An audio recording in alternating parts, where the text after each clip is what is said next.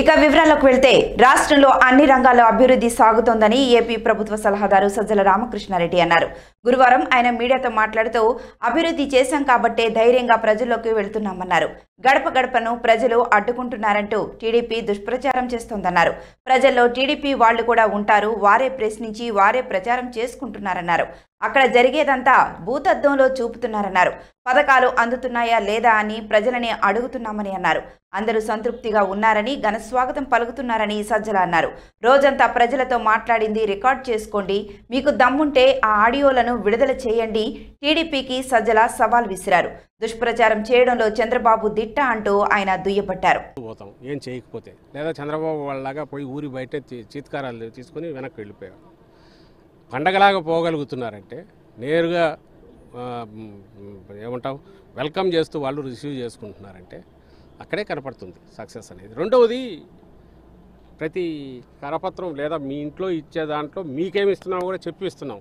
It is not something మేమేదో చేస్తున్నామని చంద్రబాబు అన్నట్టు నేను చంద్రన్న బీమా ఇచ్చాను లేదా కానుక ఇచ్చాను ఇట్లాంటివి ఇచ్చా అని చెప్పి అన్నిళ్ళకి వెళ్ళి ఎక్కడిచ్చాడో చెప్పకుండా కాదు, మీ ఇంట్లో ఏమొచ్చిందో అవునా కాదా అని కూడా అడుగుతున్నాం.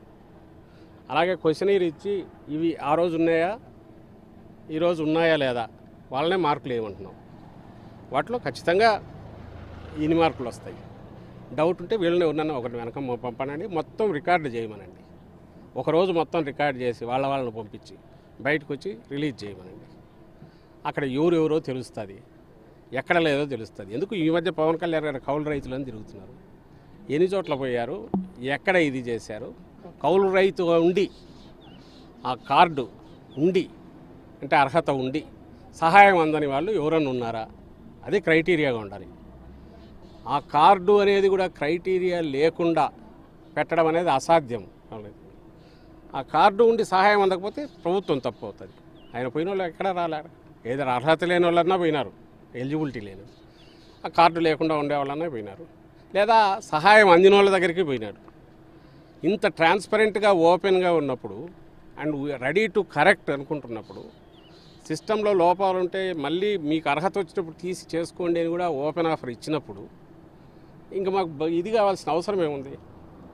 అందుకే ఈ ధీమాతో ముందుకు పోతున్నాం. వాళ్ళు అన్నట్టు చేస్తున్న అలిగేషన్స్ అన్నీ కూడా అది వచ్చేది కూడా అదే ఆ మీడియాలోనే వస్తాయి, అదే 4 ఫోటోలు పెడతారు, మీతో అడిగిస్తారు, మేము చెప్పాల్సి వస్తుంది. ఇంతకంటే ఓపెన్గా వీధిలోనే తిరుగుతున్నాం.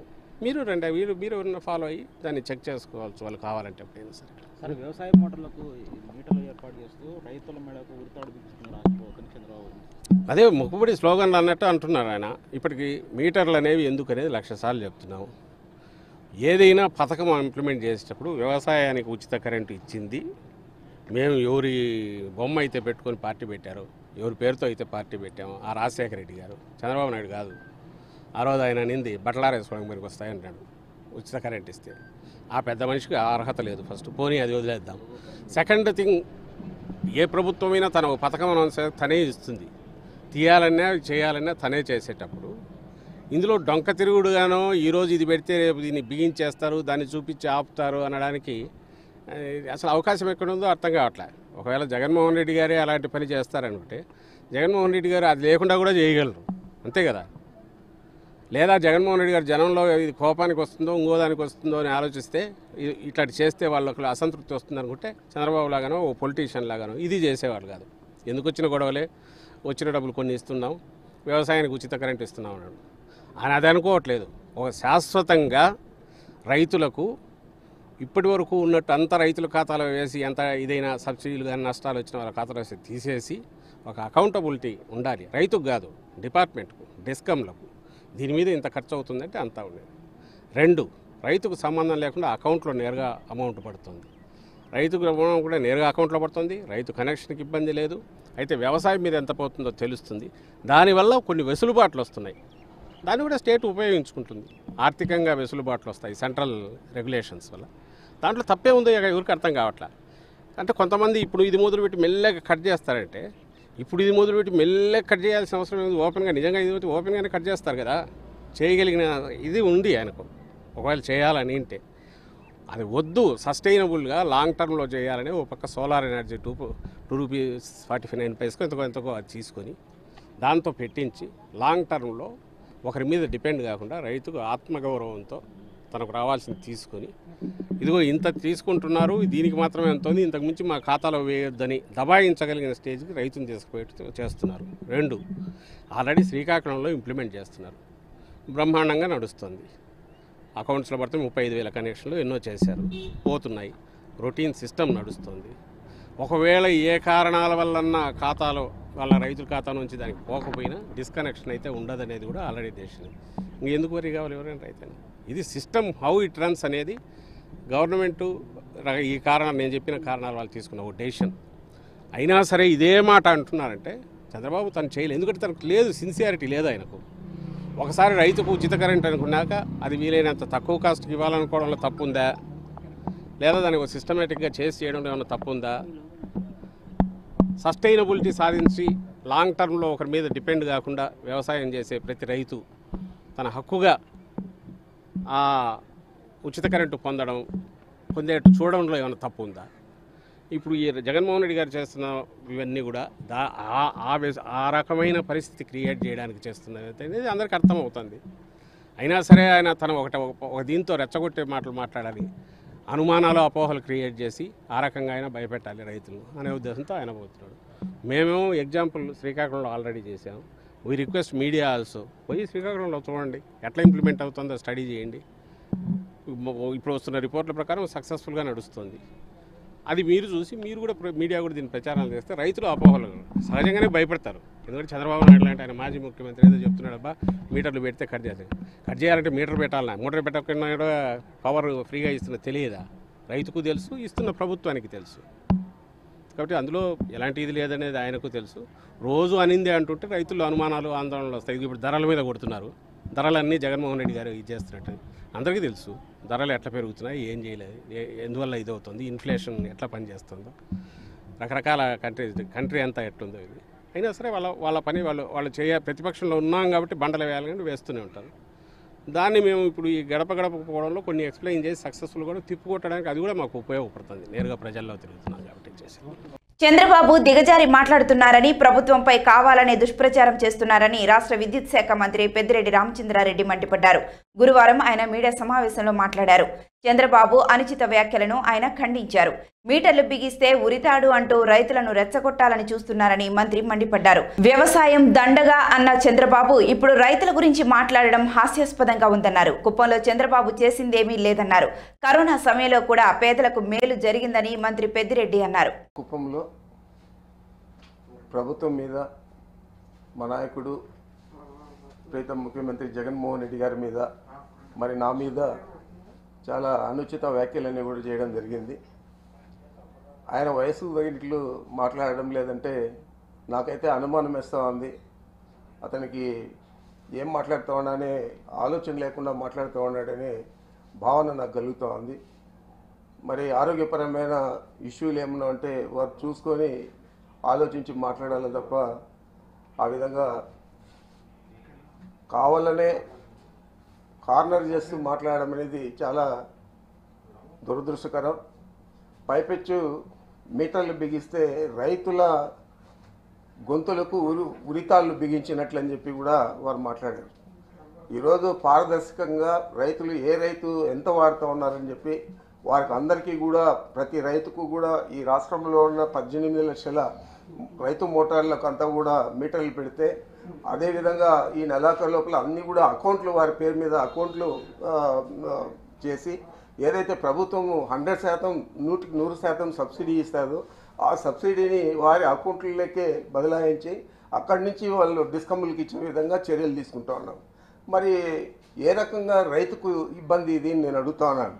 కేవలం రాజకీయం చేయాలా, రైతులందరినీ రెచ్చగొట్టాలా, రైతులను రెచ్చగొట్టి దీన్ని ఏదో ఒక ఇష్యూ చేస్తే రైతులందరూ కూడా నాకు మద్దతు ఇస్తారని అనుకుంటా ఉన్నాడు. ఈరోజు రైతులు ఎవరైనా ఆలోచన చేస్తే చంద్రబాబు నాయుడికి ఇంకా జగన్మోహన్ రెడ్డి గారికి ఏ విధంగా తేడా ఉందో అందరూ కూడా ఆలోచన చేస్తే అది ఎక్కడ నాకు ఏ రైతు కూడా ఓటు వేయడం అనే భావంతో చంద్రబాబు ఉన్నాడు. ఒకప్పుడు చంద్రబాబు అన్నాడు వ్యవసాయం దండగా అన్నాడు, రైతులందరినీ కూడా ఇన్సల్ట్ చేశారు. ఆయన పీరియడ్లో పెచ్చిమీరిపోయాయి ఆత్మహత్యలు. మరి ఆయన వచ్చి ఈరోజు రైతులను ఉద్ధరిస్తారు. ఈ మీటర్లు పెట్టకూడదు, మీటర్లు పెడితే మీ మెల్లకు ఉరితారు వేసుకున్నట్లే, మీరు ఇంట్లో కూర్చొని నిద్రపోండి, మేము మాత్రం కేసులు పెట్టించుకొని జైలుకి పోతామని కూడా మాట్లాడాడు నిన్నటి రోజు. ఇది చాలా దురదృష్టకరంగా ఉంది. రైతులను రెచ్చగొట్టే విధంగా మాట్లాడుతూ ఉన్నాడు. మరి వారికి ఏదైనా ఒక ఇష్యూ దొరికితే దాన్ని ప్రభుత్వం మీద రుద్దడం చంద్రబాబు ఎప్పుడు కూడా మీరు చూస్తూ ఉన్నారు. ఏది మాట్లాడినా కూడా ఆయన టార్గెట్ చేస్తాడు. మా జిల్లాలో అయితే నన్ను చేస్తాడు, ఈ రాష్ట్రంలో అయితే ముఖ్యమంత్రి గారిని చేస్తాడు. మరి చాలా దురదృష్టకరం ఇది. నేను తీవ్రంగా ఖండిస్తూ ఉన్నాను. ఆయన భాషలో నేను మాట్లాడలేను, ఎందుకంటే అంత దరిద్రమైన లాంగ్వేజ్ నేను ఎప్పుడు కూడా వాడలేదు. అది నాకు చేత కూడా కాదని కూడా మీకు మనవి చేస్తూ ఉన్నాను. మరి ఏదైనా కూడా చంద్రబాబు ఆలోచించి మాట్లాడు, లేదా నువ్వు అక్కడ కుప్పంలో ఓట్లు కావాలంటే ఓట్ల కోసం ఏం మాట్లాడుతావో మాట్లాడు. కానీ రైతుల గురించి మాట్లాడడం అనేది, నువ్వు ఎక్కడైనా ఒక చిన్న ప్రాజెక్టు కట్టలేదు, 1000 ఎకరాలకు నీళ్ళు లేదు కుప్పంలో. మరి ఆల్మోస్ట్ 35 ఏళ్ళు నువ్వు ఆడ ఎమ్మెల్యేగా ఉండవు, ముఖ్యమంత్రిగా 14 సంవత్సరాలు పనిచేసావు. ఏది కూడా కుప్పం చేయకుండా ఈరోజు కుప్పంలో రైతుల గురించి మాట్లాడుతూ ఉన్నాడంటే దయాలు వేదాలు వల్లిస్తూ ఉన్నాయని చెప్పి నేను తెలియజేస్తున్నాను. సార్, మీరు వైసీపీ వాళ్ళు టీడీపీ నాయకులు ఫోన్లు ట్యాప్ చేస్తున్నారు ఆరోపిస్తా ఉన్నారు. దానికి మీ వ్యాఖ్యలే సాక్ష్యం అని చెప్పి ఐ మీన్ ట్రాకింగ్. ఎందుకంటే దోషులు పట్టుకోవాలంటే నువ్వు ఎవరితో మాట్లాడావు, ఎక్కడ పోయినావు అని విషయం తెలుస్తాను చెప్తే ట్యాపింగ్ చేస్తే అది క్రైమ్ అవుతుంది. ఐ మీన్ ట్రాపింగ్ అనేది నేను చెప్పలేదు, ట్రాకింగ్ అనే చెప్పాను. ఒకవేళ స్లిప్ ఆఫ్ టంగ్లో ఏదైనా నేను మాట్లాడంటే అది తప్పే, కానీ ఐ మీన్ ట్రాకింగ్. ట్రాక్ చేస్తుంటారు, ఎందుకంటే 60 మందిని అరెస్ట్ చేశారు. వాళ్ళ ఫోన్ కాల్స్ అంతా కూడా ట్రాక్ చేస్తుంటారు, ఎవరితో మాట్లాడినారు ఏంది అని. అంతేగాని ట్యాపింగ్ అనేది క్రైమ్ అని నాకు తెలుసు, మీకు తెలుసు. అది ఏది దొరికినా కూడా చెప్తాను కదా, చిన్న విషయం దొరికితే కూడా చంద్రబాబు నాయుడు గారికి వారి కుమారుడికి ఇంకా వేరే పని లేదు. అందరూ కలిసికట్టు రావాలి, ప్రభుత్వాన్ని మీద పడగొట్టాలని చెప్పి చంద్రబాబు పిలుపునిచ్చారు. నిన్నే చెప్పాడు, కలిసికట్టుగా మనం పోరాడదాం, మీకు ఎవరికి రోషం లేదు, మీరు ఇళ్లలో పనుకొని నిద్రపోండి, నేను మాత్రము పోరాడి మీ తరఫున జైలుకు పోతాను అని మాట్లాడేదే కాకుండా శ్రీలంక మాదిరి ఇక్కడ చేయాలా అని చెప్పి మాట్లాడు. శ్రీలంకకు ఇక్కడికి ఏం పోలికుంది? ఈరోజు కరోనా వచ్చినా కూడా ప్రతి ఒక్కరూ కడుపులో కదలకుండా ఇంట్లో కూర్చోంటేనే ప్రతి నెల మీటర్ నొక్కి వాళ్ళ అకౌంట్లోకి డబ్బులు పంపించిన సంగతి ప్రతి కుటుంబంలో కూడా గుర్తుంది. నిన్నటి రోజు గడప గడపకు ప్రభుత్వం కార్యక్రమాన్ని మన నియోజకవర్గంలో చేస్తే ప్రతి ఒక్కరూ హారతులతో ముందుకొచ్చి మహిళలందరూ కూడా మాకు ఇంత వస్తుంది అని చెప్పి లక్షల్లో చెప్తా ఉన్నారు అందరూ కూడా. మరి ఆ విధంగా ఉంటే ఈయన వేరే విధంగా చెప్పి ఈ మీడియాను వాడుకొని ఈ ప్రభుత్వం మీద బురద జల్లే కార్యక్రమం చేస్తూ ఉన్నాడు. ప్రజలంతా కూడా ఇది గమనిస్తూ ఉన్నారని కూడా నేను తెలియజేస్తున్నాను. Okay, thank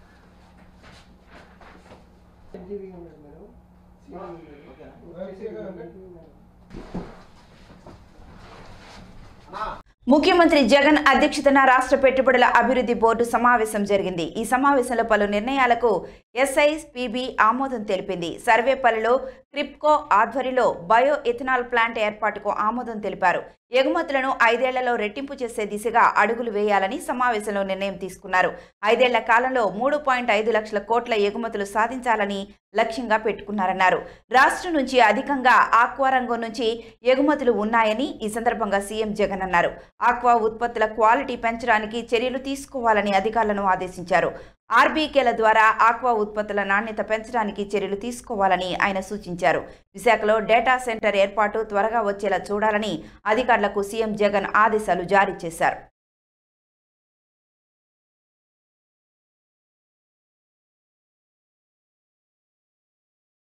APCO summer sorry మేళాను AP పర్యాటక శాఖ మంత్రి ఆర్కే రోజా ప్రారంభించారు. ఈ సందర్భంగా ఆమె మాట్లాడుతూ రాష్ట్రం నలుమూలల ఆప్కో షోరూంలను ఏర్పాటు చేసినట్లు తెలిపారు. సమ్మర్ శారీ మేళా ద్వారా మహిళలకు 30% డిస్కౌంట్ ఇస్తున్నారని పేర్కొన్నారు. చీరలు, చుడీదార్లు, పెళ్లి బట్టలు చాలా రకాల వెరైటీల్లో దొరుకుతున్నాయన్నారు. మహిళల మనసు దోచే విధంగా ఆప్కోలో చీరలు ఉన్నాయన్నారు. బయట షోరూంలకు ధీటుగా ఆప్కో షోరూంలు ఉన్నాయన్నారు. తాను కూడా చేనేత కుటుంబ కోడలినని మంత్రి రోజా తెలిపారు. నేతన్నలకు ఆర్థిక చేయూత ఇచ్చేందుకు ముఖ్యమంత్రి వైఎస్ జగన్మోహన్ రెడ్డి అనేక పథకాలు అందిస్తున్నారని అన్నారు. చేనేత వస్త్రాలు కొనుగోలు చేసి నేతన్నలకు సహకరిద్దామని ఆర్కే రోజా పిలుపునిచ్చారు. ఈ కార్యక్రమంలో ఆప్కో చైర్మన్ చిల్లపల్లి మోహన్ రావు, ఎండి నాగరాణి తదితరులు పాల్గొన్నారు.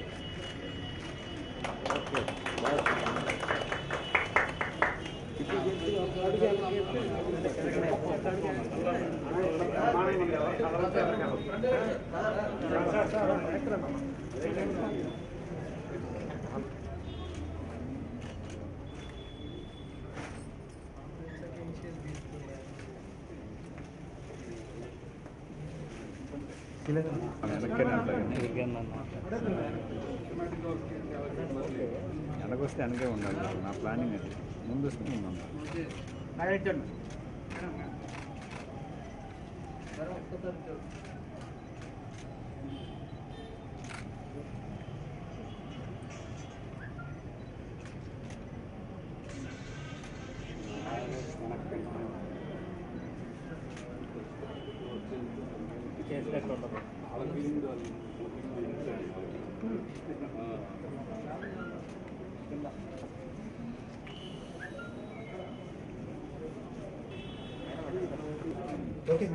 కెమెరా కొంచెం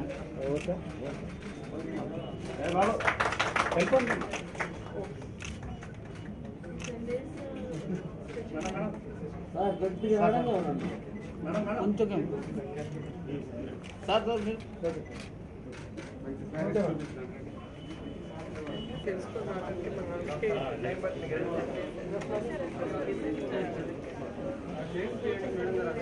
కొద్ది లోపలికి రారా madam. ప్రయోగనా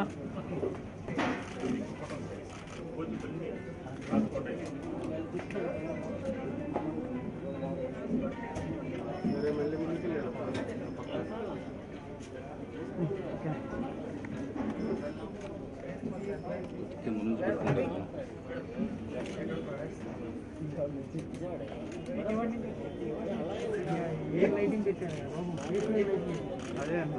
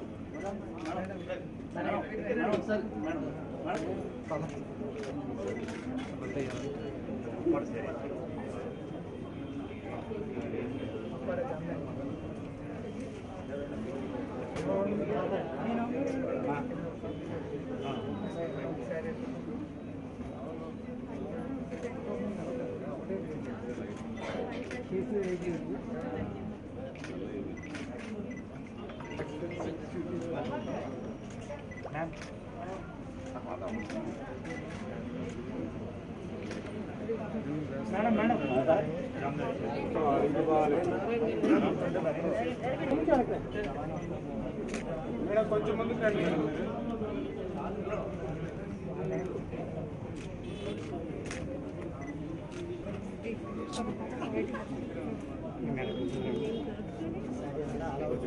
okay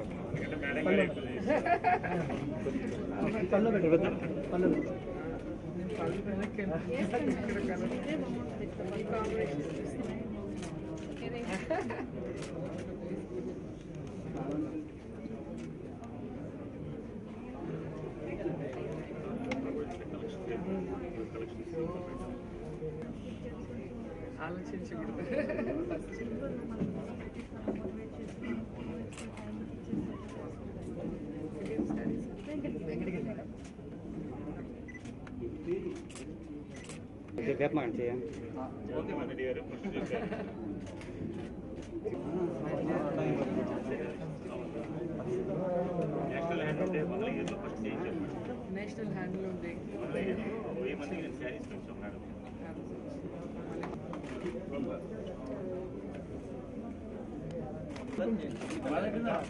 turn madam turn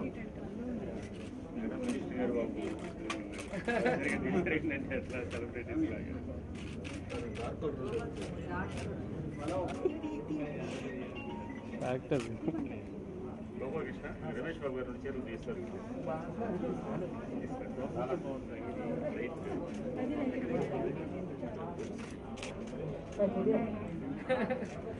ఆడబిడ్డలంతా కంచిలో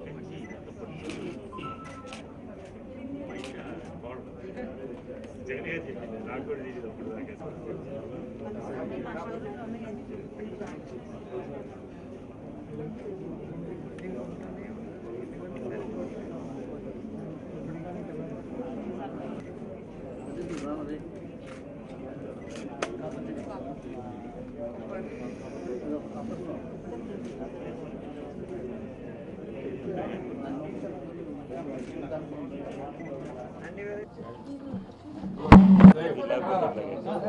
కష్టపడి విజయవాడ ఎయిర్పోర్ట్ పెట్టామండి మరి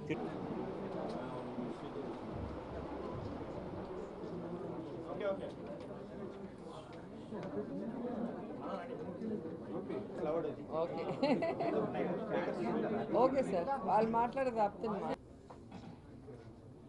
ఆప్కో సెలబ్రేషన్స్ మెగా షోరూంలో ఈరోజు సమ్మర్ శారీ మేళకి నన్ను అతిథిగా పిలవటం చాలా సంతోషంగా ఉంది. ఎందుకంటే చేనేత కుటుంబానికి కోడలిగా ఎప్పుడూ కూడా చేనేత కార్మికులకి అండగా ఉండాలి అని నేను ఎప్పుడూ ముందుంటాను. సో ఈరోజు నిజంగా చాలా హ్యాపీగా ఉంది. ఆప్కో చైర్మన్గా మోహన్ రావు గారు అయిన తర్వాత, ఎండీగా నాగరాణి గారు వచ్చిన తర్వాత ఈ APCO showrooms mega showrooms Guntur, Vijayawada, Ongole, Kadapa ఇలా మెగా షోరూమ్స్ పెట్టడమే కాకుండా రాష్ట్ర నలుమూలల నుంచి మహిళలు మనసు దోచే విధంగా మంచి మంచి శారీ కలెక్షన్స్ చేసి, అలాగే కొన్ని కాటన్ శారీస్ మీద మన పెడనంలో అయితే ఏదైతే ఫేమసో ఆ ప్రింటింగ్స్, అలాగే కాళహస్త్రిలో ఫేమస్ అయిన కలంకారీ, ఇలా అన్ని రకాలుగా మహిళలకి నచ్చే విధంగా శారీ కలెక్షన్ తీసుకురావటమే కాకుండా ఈ సమ్మర్ శారీ మేళా 10 days పెట్టారు. మహిళలు ఎవరైతే ముందొస్తారో ఈ 10 daysలో వాళ్ళందరికీ కూడా 30% ఆఫర్ కూడా ఇవ్వటం అనేది మీరందరూ గమనించాల్సిన విషయం. అండ్ నేను కూడా ఇది సెకండ్ టైం, ఫస్ట్ టైం వచ్చి చాలా శారీస్ తీసుకెళ్ళాను, మళ్ళీ ఈరోజు కూడా తీసుకుంటున్నాను. నిజంగా మహిళలందరినీ కోరుకునేది ఒక్కటే, మీరు ఈ మెగా శారీ మేళాకి వచ్చి ఆప్కో వాళ్ళ కలెక్షన్ చూడండి. అటు ఆప్కోని అభివృద్ధి చేసిన వాళ్ళు అవుతారు, ఆప్కో వెనక ఉన్న చేనేత కార్మికుల కుటుంబాలకి కూడా మీరు సపోర్ట్ చేసిన వాళ్ళు అవుతారు. ఎందుకంటే ఈరోజు చూస్తే చేనేత కుటుంబాలు, చేనేత కార్మికులకి మనం సహాయం చేస్తేనే ఈరోజు వాళ్ళు ముందుకు వెళ్ళే పరిస్థితి. మనం మోడర్న్ ఫ్యాషన్ అనుకుంటూ ముందుకు వెళ్ళిపోతున్నాం, మన వాళ్ళని పట్టించుకోకపోవటం వల్ల కూడా వాళ్ళు ఆర్థికంగా వెనకబడే పరిస్థితి ఉంది. ఈరోజు మన ప్రియతమ ముఖ్యమంత్రి జగన్మోహన్ రెడ్డి గారు చేనేత కుటుంబాలకి ప్రతి ఏడాది కూడా మీరు చూస్తే 24,000 రూపాయలు నేతన్న హస్త పథకం కింద ఇవ్వటమే కాకుండా వాళ్ళు అప్గ్రేడ్ అయ్యి వాళ్ళు ఇంకా ఆర్థికంగా పరిపుష్టిత అందుకునే విధంగా ఈరోజు ఇలాంటి మెగా షోరూమ్స్ ప్రతి నగరంలో కూడా పెట్టి వారి యొక్క వాళ్ళు నేసినవన్నీ కూడా కొత్త డిజైన్స్తో ఇప్పుడున్న లేటెస్ట్ ఫ్యాషన్తో అటు యూత్ కూడా వేసుకునే విధంగా టాప్స్ కానీ చుడిదార్ దుప్పటాస్ కానీ మీరు చూసారు ఇప్పుడు అన్నీ కూడా ప్రింటెడ్ ఎలా ఉన్నాయో, అలాగే మగవాళ్ళకి కుర్తీస్ కానీ, రెడీగా ఉన్నాయి. ఏదైనా ఫంక్షన్కి వెళ్ళాలంటే లోపలికి వచ్చి తీసుకొని వెళ్ళేలాగా. లేడీస్ కూడా printed and designer wear blouses కూడా రెడీ చేయడం జరిగింది. సో ఒక మహిళ ఎండీగా ఉంటే సో తనకి కూడా ఇంట్రెస్ట్ కాబట్టి ఈ శారీస్ బ్లౌజెస్ డిజైన్స్ మీద సో మంచి మంచి డిజైన్స్తో ముందుకు రావటం జరిగింది. సో ఆల్ ద బెస్ట్ అండి మీ ఇద్దరికి అండ్ గవర్నమెంట్కి కూడా. ఎందుకంటే మామూలుగా ఆప్కో అనగానే చాలామంది అబ్బా అనుకుంటారు, ఎందుకంటే డల్గా ఉంటాయేమో, లిమిటెడ్ డిజైన్స్ ఏమో అనుకుంటారు. కానీ మీరు షోరూమ్ చూస్తేనే అర్థమైంది కదా, ఈరోజు చందన బ్రదర్స్ కానీ, ఆర్ఎస్ కానీ, సిఎంఆర్ కానీ ఇవన్నీ వెనకబడిపోతాయి. నెక్స్ట్ ఆప్కో అలా ముందుకు అభివృద్ధి వైపుకు పరుగులు తీయాలి. చేనేత కార్మికులందరూ కూడా వాళ్ళ ఫ్యామిలీస్తో సంతోషంగా ఉండేలాగా మనం అందరం కూడా వాళ్ళకి సపోర్ట్ చేద్దాం.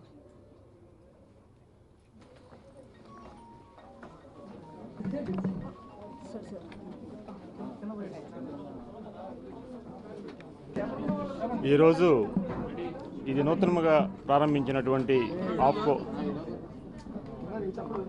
సెలబ్రేషన్స్ షోరూమ్ పెనమనేని పాలిటెక్నిక్ రోడ్లో నూతనంగా ఏర్పాటు చేయడం జరిగింది. ఈ రోజున టూరిజం క్రీడల శాఖ మంత్రి వర్యులైనటువంటి ఆర్కే రోజా గారి చేత సమ్మర్ కాటన్ శారీస్ మేళా, ఈ సమ్మర్లో చేనేతల మీద తయారైనటువంటి ఏదైతే కాటన్ శారీసు, చేనేత వస్త్రాలు అతి తక్కువ ధరలో 30% ఆఫర్తో, వీటి మీద కొత్తగా ఈ కలంకారీ ప్రింట్స్ అట్లానే శ్రీకాళహస్తి ప్రింట్స్ అతి తక్కువ ధరల్లో ఇవ్వటానికి ఈ రోజున మనం ఆర్కే రోజా గారి చేత ఈ యొక్క సెలబ్రేషన్స్ ప్రారంభించడం జరిగింది. మరి రాష్ట్రంలో నలుమూలల నుంచి కూడా ఆప్కో వస్త్రాలు, చేనేత సంబంధించినటువంటి ఏదైతే సొసైటీలో తయారు చేస్తున్నారో అన్నీ కూడా ఒకే చాటగా తీసుకొచ్చి ఒక వేదికగా ఈ ఆప్కో ఈ రోజున చేనేత చీరలు ఆప్కోలు దొరుకుతాయి అనే ఒక దాని మీద అవేర్నెస్ ప్రోగ్రామ్ లాగా వాళ్ళు చేయడం జరిగింది. రాబోయే కాలంలో కానీ గడిచిన ఒక సంవత్సరం నుంచి కూడా చేనేత వస్త్రాలు చాలా బాగా డిమాండ్గా ఉంది. అట్లానే రాష్ట్రంలో ఉన్నటువంటి ఈ చేనేత సహకార సంఘాల్లో కూడా కొత్త డిజైన్స్ ఇచ్చి నేయించటం, అట్లానే డ్రెస్ మెటీరియల్స్, కాలేజీ పిల్లలకు కావాల్సిన టాప్స్, అట్లానే పెళ్ళికొడుకు పెళ్ళికూతురికి కావాల్సినటువంటి ధోతీస్, కంచి పట్టు చీరలు అలాగా ధర్మవరంలో ఇవాళ బ్రహ్మాండంగా వేస్తున్నాయి. ఇదే ధర్మవరం నుంచి వాళ్ళు కంచి ఆర్ని కూడా వెళ్తూ ఉన్నాయి. ఆ శారీస్ కూడా తీసుకొచ్చి అతి తక్కువ ధరల్లో ప్రైవేట్ షోరూముల కంటే కూడా ధరలు తక్కువగా మంచి క్వాలిటీ ఇస్తానికి ఇవాళ ఈ మెగా షోరూమ్స్ కడప అవ్వచ్చు, గుంటూరు, ఒంగోలు, విజయవాడ, ఇప్పుడు తిరుమలలో, అట్లానే విజయవాడ ఎయిర్పోర్ట్లో కూడా ప్రారంభించడం జరిగింది. మరి దీనికి ఎన్ని అయితే చేనేత చీరలు అమ్ముతామో రాష్ట్రంలో చేనేత వర్గాలకి అంత పని కల్పించిన వారం అవుతాం. అట్లానే ఈ ఆప్కో ద్వారా ఇవాళ కొత్త రకాలు, కొత్త మోడల్స్, ఆర్గానిక్ క్లాత్ అవ్వచ్చు, నేచురల్ కలర్స్ అవ్వచ్చు, ఇవన్నీ కూడా మార్కెట్కి బాగా పరిచయం చేయాలనే ఉద్దేశంతో పెడుతున్నాం. ఇది ఆప్కోలోనే కాదు, ఎప్పుడైతే ఈ కొత్త రకాలకి నాంది పలుకుతామో ప్రైవేట్ షోరూమ్స్లో కూడా వెళ్ళి అమ్ముకోవడానికి, పక్క రాష్ట్రాలకు వెళ్ళి అమ్ముకోవడానికి వెసులుబాటుగా ఉంటుంది. దీని మీద వాళ్ళ యొక్క భవిష్యత్తు, వాళ్ళ కాళ్ళ మీద వాళ్ళు నిలబడి వాళ్ళు కూడా ప్రైవేట్ వ్యాపారస్తులతో పోటీ పడే స్థాయికి తీసుకురావాలనే ఉద్దేశంతో జగన్మోహన్ రెడ్డి గారి వాళ్ళ నేతలని 24,000 ఇస్తున్నారు. దాన్ని ఉపయోగించుకుంటూ కొత్త రకాలకు ముందుకెళ్ళాలి. అట్లానే ఇప్పుడు క్లస్టర్స్ అని కొత్త రకాలు తయారు చేసిన డాబీలు 90% మీద సబ్సిడీ ఇప్పించడం, ఇవాళ రాష్ట్రంలో దరిదాపులుగా మేము ఒక 5,000 మందికి ఇప్పించడం కూడా జరిగిందనమాట. ఇంకా రాబోయే కాలంలో ఇంకా ముందుకెళ్ళాలని చెప్పి ఇంకా కొత్త ఆలోచనలు తీసుకొని ఇంకా ముందుకెళ్ళాలని ఆలోచిస్తాను. బాపట్ల జిల్లా వేమూరు నియోజకవర్గం కొల్లూరు మండలం జువ్వలపాలెం గ్రామంలో అమెరికన్ ఆంకాలజీ ఇన్స్టిట్యూట్ మరియు Guntur social welfare society Vellaturu PHC వారి ఆధ్వర్యంలో ఉచిత క్యాన్సర్ వైద్య శిబిరం ఏర్పాటు చేశారు. ఈ సందర్భంగా ప్రజలకు క్యాన్సర్ పై అవగాహన సదస్సు నిర్వహించారు. గర్భాశయ ముఖద్వార నిర్ధారణ పరీక్షలు నిర్వహించి బీపీ, షుగర్ వంటి వాటికి ఉచితంగా మందులు పంపిణీ చేశారు. మేనేజర్ చంద్రశేఖర్ ఈ సందర్భంగా మాట్లాడుతూ క్యాన్సర్ పై అవగాహన కలిగి తొలి దశలోనే క్యాన్సర్ ను గుర్తించినట్లయితే నిర్మూలనకు అవకాశం ఉంటుందని, అందుకే ఈ అవగాహన సదస్సులు నిర్వహిస్తున్నామని అన్నారు.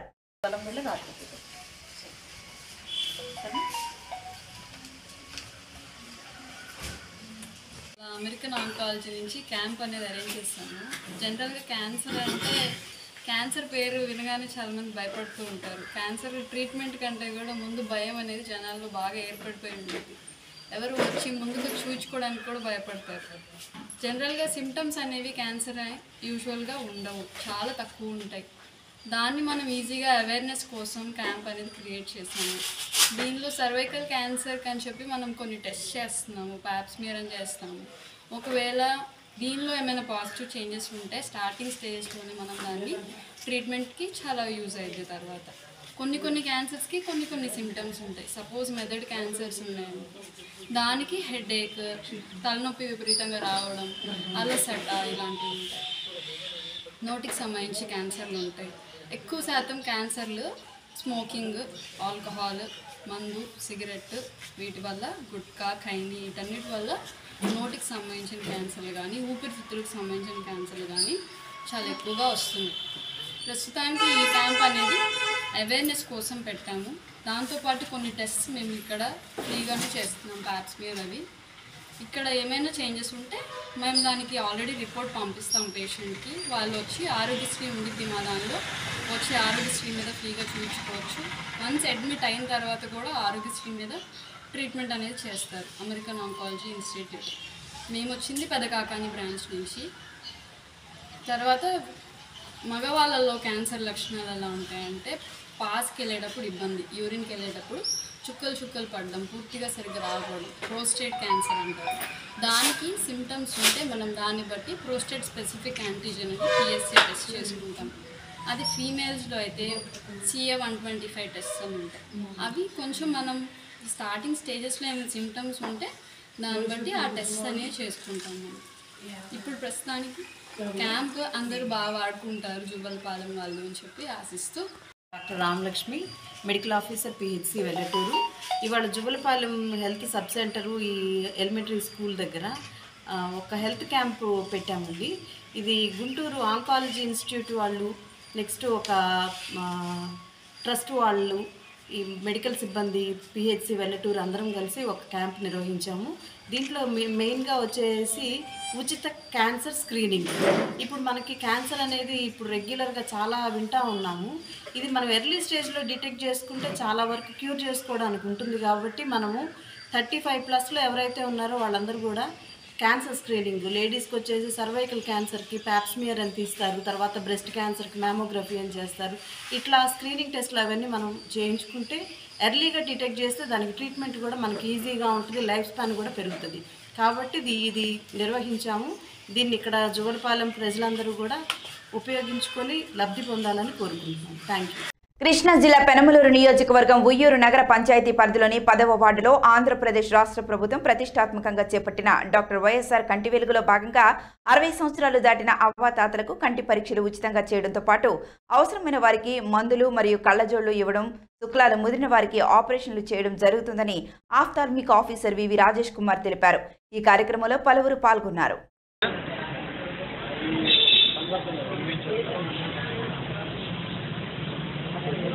ఇప్పుడు తెలుస్తున్నాయి ఇది ఈ మొత్తం తెలుస్తున్నాయా? చుక్కల చాట్లో ఎన్ని తెలుస్తున్నాయా?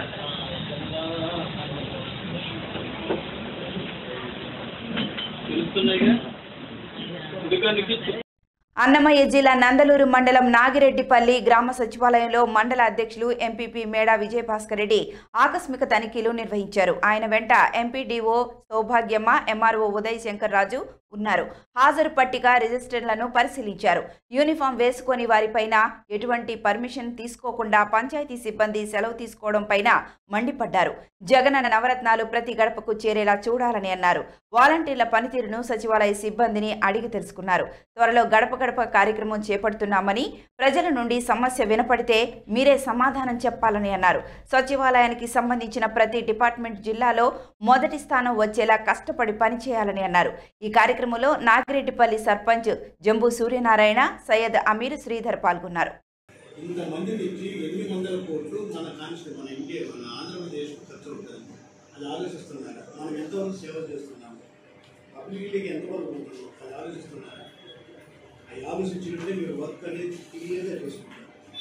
మీరు ఏం చేస్తున్నారంటే ఈరోజు మీ క్యారియర్ ఏముంది, నీ క్యారియర్ ఏముంది, ఈరోజు నీకు ఎన్ని వచ్చినాయి, నాకు ఎన్ని వచ్చినాయి, ఏమంటారు డిస్ట్రిక్ట్ కానీ వెల్ఫేర్ కానీ టైం పాస్. ఈ నుంచి ఆ సచివాలయానికి ఆరోగ్యంగా సచివాలయానికి తిరిగేదానికి ఉంటుంది. ఒకళ్ళు చూస్తూ ఉంటారు, ఆడవాళ్ళు ఏదో ఒకటి పిచ్చాపడి మాట్లాడుకుంటారు. ఇక్కడ నుంచి నిఘా విభాగం ఇక్కడ ప్రతి దానికి కూడా పెట్టిస్తాం. అది సీసీ కెమెరాలు మీరు చేసే నాటకాలు ఏది కూడా సరైన ఇక్కడ చేయండి. ఎంతవరకు అంటే రేపు సచివాలయాలు ఓపెన్ అవుతున్నాయి. ఓపెన్ అయిన తర్వాత అన్ని సచివాలయాల్లో సీసీ కెమెరాలు ఎవరు ఏ డ్రామా చేసినా జరగదు. ఇంకొకటి ఏంటంటే మీరు లీవ్ కావాలంటే ఫ్రమ్ బిగినింగే 2 రోజులు ముందుగానే పర్మిషన్ ఏ విధంగా చేయాలి. మన తహసీల్దార్ గారు ఏమన్నారు, ఏ డిపార్ట్మెంట్లో వారు ముందుగానే పర్మిషన్ తీసుకోవాలి. తీసుకున్న తర్వాత లీవ్ అప్పుడు శాంక్షన్ అవుతుంది. అది లేదు వెరీ అర్జెంట్ అన్నప్పుడు ఎంపీడీ గారు ఉన్నారు, మీ పంచాయతీ ఎగ్జిక్యూటివ్ ఆఫీసర్ ఉన్నాడు. ఇది మీరు కాకుండా మీ పంచాయతీ డిస్ట్రిక్ట్ ఈ సెక్రటరీ కాకుండా పంచాయతీ సెక్రటరీ ఒకరు ఉంటారు, యూఆర్డీ ఒకరు ఉంటారు. వాళ్ళైనా అడగండి, యూఆర్డీని కానీ ఎంపీడీ అడగండి, వాళ్ళు లీవ్ ఇస్తారు. అర్జెంట్ మీ మీద ఏం యాక్షన్ తీసుకుంటే బాగుంటుంది లీవ్ చెప్పాలి.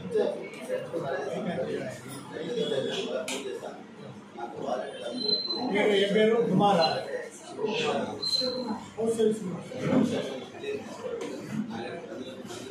ఇది ఎంతవరకు మీరు ఈ మాదిరిగా డ్రామాలు వేస్తున్నారు ఆఫీసుల్లో పబ్లిక్లో లేకుండా?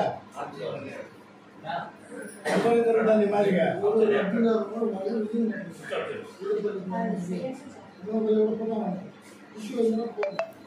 ఎంఆర్ఓ గారితో మాట్లాడండి, తహసీల్దార్ గారితో మాట్లాడండి.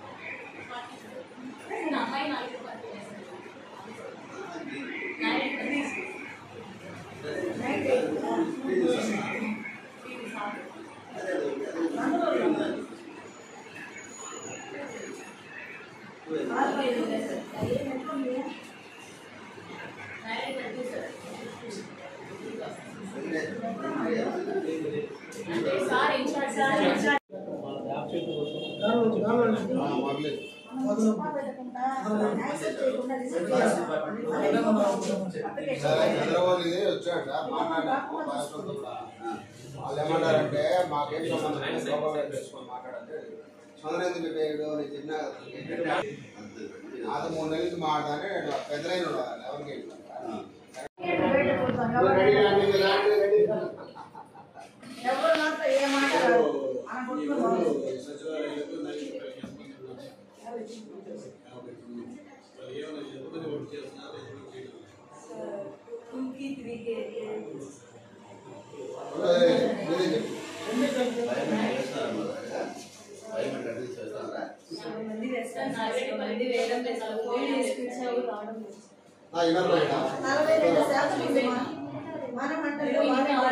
ఫోన్ చేసి పిలిచినా అదే పనిగా మెసేజ్ పెట్టినా కూడా రావడం లేదు. పబ్లిక్ అనుకోవాలా లేదా ఎంప్లాయ్ అనుకోవాలా? ఏమయ్యా నువ్వు వచ్చింది దీనికి కూర్చోబెట్టి నువ్వు పబ్లిక్ క్యాండిడేట్ అనుకోవాలి. ఆడ వీళ్ళు ఫస్ట్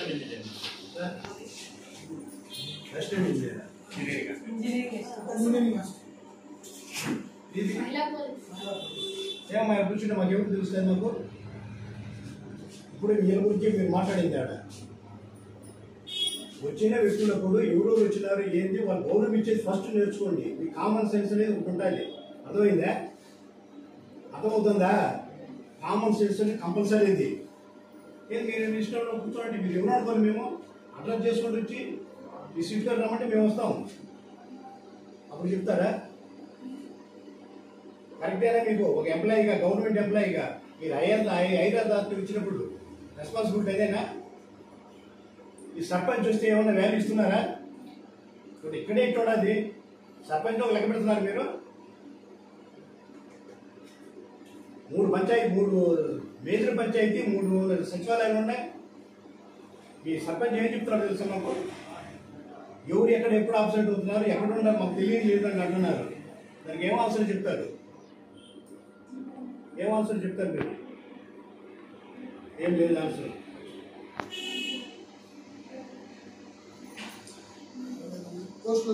ఎంతమంది ఉండేది? 9 మంది 10 మంది నెంబర్ 2 ఉండేది. 8 మందిలో 3 లీవ్లో ఉన్నారు. 3లో ముగ్గురున్నారు లీవ్లో. ఫీల్డింగ్ పోయిన వ్యక్తుల్లో ఎంతమంది ఉన్నారు? సార్ ఇప్పుడే వచ్చినారు సార్. ఇంకొక మేడం ఉన్నారు సార్. ANM agriculture assistant. ఏంటి వాళ్ళు ఏమన్నా చూడండి, ఫోన్ చేసి సార్ లొకేషన్ అక్కడ ఎవరితో మాట్లాడించామని చెప్పి లొకేషన్ పెట్టారు. ఆడ ఎవరున్నారు, ఆడ ఫీల్డ్ ఏ ఊరు, ఏ విలేజ్ ఇది?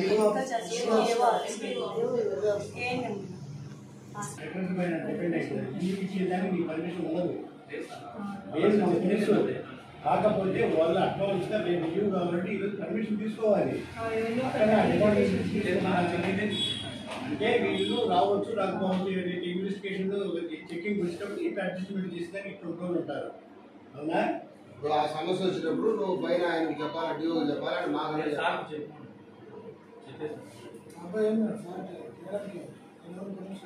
అడగలేదన్నాడు. నంద్యాల జిల్లా నంద్యాల మండలం కొండజుటూరు గ్రామం నుంచి పెళ్లివారితో బయలుదేరిన మినీ లారీ పోలూరు రోడ్లో ఎదురుగా వస్తున్న గొర్రెల మందను తప్పించబోయి లారీ డ్రైవర్ సడన్ బ్రేక్ వేయడంతో పెళ్లి లారీ బోల్తా పడింది. అందులో ఉన్న పెళ్లి బృందంలో ఒకరు అక్కడికక్కడే మరణించగా 10 మంది గాయపడ్డారు. గాయపడ్డ వారిని హుటాహుటిన శాంతిరాము హాస్పిటల్కి తరలించి చికిత్స అందిస్తున్నారు. గాయపడ్డ వారిని డీఎస్పీ రామాంజనాయక్ పరామర్శించారు. తాలూకా పోలీసులు కేసు నమోదు చేసుకుని దర్యాప్తు చేస్తున్నారు.